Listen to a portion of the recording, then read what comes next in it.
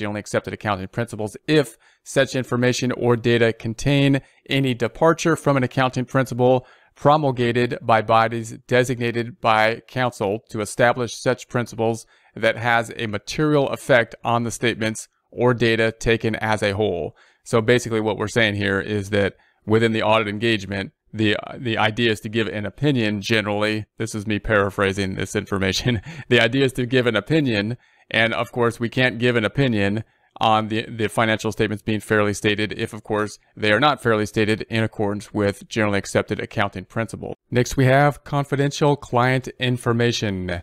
A member in public practice shall not disclose any confidential information without the specific consent of the client. So if we have confidential information, of course, as we go through the audit process, we can't give that information out without specific consent from the client. However, there are some exceptions to the rule. And again, obviously, as we go through the audit process, we will be gathering information, confidential information about the client and the accounting process related to it.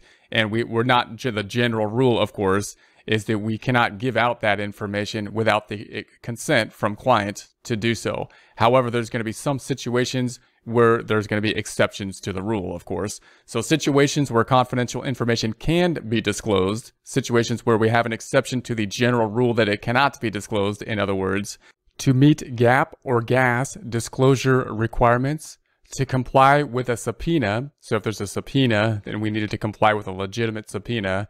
If required by an authorized peer review body, so if there's a peer review body, because that's within the profession, that's my interpretation of the reason for that being an exception, in part of an investigative or disciplinary proceeding.